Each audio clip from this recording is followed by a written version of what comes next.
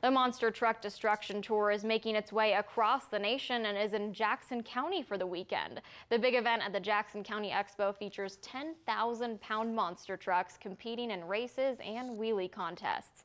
Grants Pass residents Carson and Braden say it's their first year experiencing the Destruction Tour, and so far, they love it. It's cool to see them do wheelies and like jumps. Yeah, and all that. They got so much air. It was so much fun.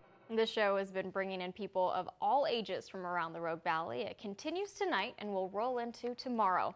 Those who show up early can meet the drivers and see the trucks up close.